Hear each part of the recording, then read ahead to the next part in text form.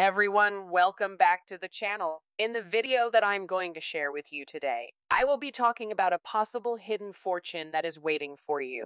At this very moment, this is something that is available to the public. I have spent a considerable amount of time searching around to see if there is anything that I can take, or if there is anyone else that I know that I can perhaps refer to and possibly grab a little finder's fee for all of that money. It appears like there is approximately $20 billion on the table since I have spent a considerable amount of time searching around. Let's get down to business and go over the specifics one by one. It is now possible to make a significant amount of money. As I mentioned before, there is approximately $20 billion available, and according to the websites and the data, 1 in 7 people are receiving money in the near future.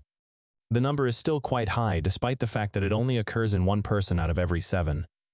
And it would appear that they give back approximately $4 billion annually out of the $20 billion that are available in the market. It is possible that it might include items such as, but once again, this is not limited to, but these are just some of the various instances that are available. Paychecks, insurance plans, and bank accounts that have not been claimed from. The accounts could be checking accounts, savings accounts, certificates of deposit or certificates of deposit. Boxes for safe deposit could be the reason. It's possible that it's annuities. It's possible that it's dividend checks. Accounts for investments or brokerages could be included in this category. Again, the list is endless and continues on. I'm just going to toss a couple of them out there right now, but basically, it is money that has been out there that we had flowing to us that we didn't realize was out there. I'm just throwing it out there. One of the states that you are a resident of, which I will be sharing with you here on this page, will actually take you right to the website of your state, where you will be able to check out the information. Once more, keep this particular fact in mind as well. Consider for a moment that you have relocated at some point in time. I don't know if you relocated from California to Idaho or Idaho to Washington or anywhere else, but I'm going to assume that you moved from California to Idaho. It is recommended that you check both states or all of the states that you have ever lived in if you have ever relocated. Due to the fact that you never know, check all of the states. Perhaps something occurred in one of the states that you had previously relocated from. This could have occurred many years ago. There is a possibility that you could possibly get something from that location, all right? That's yet another helpful piece of advice. Now, there are a few more things that I want to share with you in a very brief manner here. Just for the sake of argument, let's say that you recently tied the knot within the past. I don't know, 5, 6, 10 years or anything along those lines, which is acceptable. In the event that you've ever been married, you should also make an effort to check your maiden name if you so desire, all right? It is not necessary for you to do so. The only thing I'm trying to convey is that things might be different there since it's possible that something is still registered under your maiden name, and then you're done. Maybe there is something that you can take advantage of, all right? Therefore, those are the topics that I would want to immediately bring to your attention. What exactly are the websites then? The 2 websites that I'm going to share with you are 2 separate websites, and you are free to check either one of them. Although they should provide you with the same search results, you might still want to check them out, all right? I just wanted to say okay, but the websites are listed below. Is it okay to use unclaimed.org, the website unclaimed.org thus? The letter unclaimed, is it all right? Is it correct that unclaimed.org is the frontrunner? Well, that brings us to the top website. In all honesty, that one is a little bit more extensive than the other. A comprehensive list of states can be found there. To select your state, all you need to do is click on it.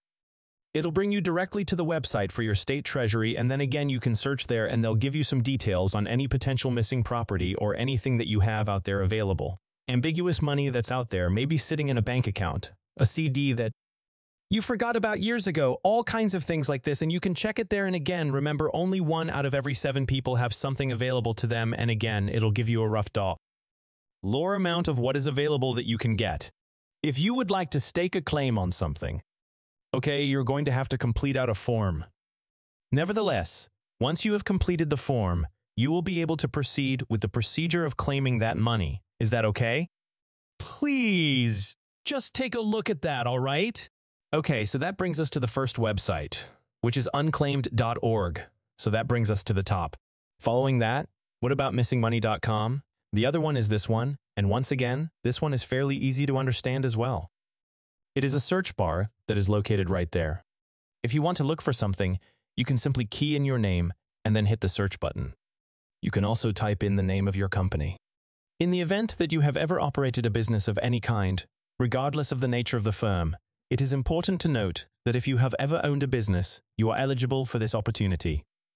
You are also able to search for a business name, which means that if there is a payment that is overdue or if you are aware of a missing bank account or something related to a business, you are able to search for it as well, right there on the website for missing money, okay?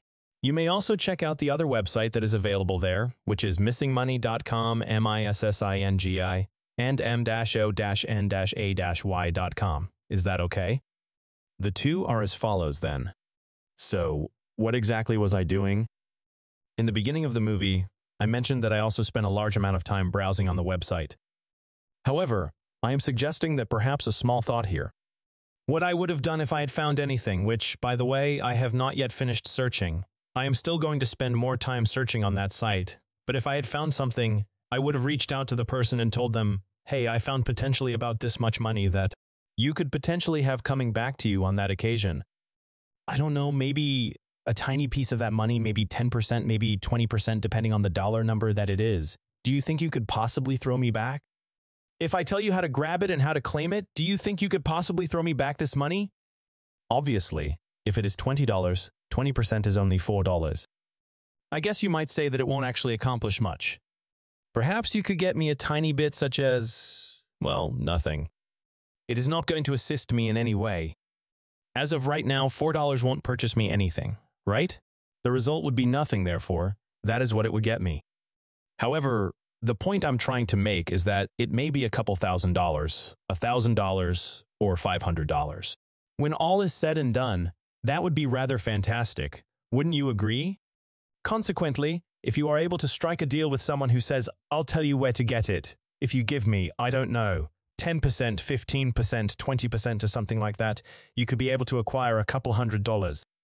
To put it simply, I am not certain that will be successful. I'm merely claiming that there is no harm in inquiring, isn't there? In any case, there are the websites, unclaimed.org and missingmoney.com to reiterate previously mentioned. That will be checked out for you. It is entirely possible for you to do so if you so desire. What if you don't want to do it? Whatever the case may be, you shouldn't do it. You should not engage in the activity if you do not feel at ease with it.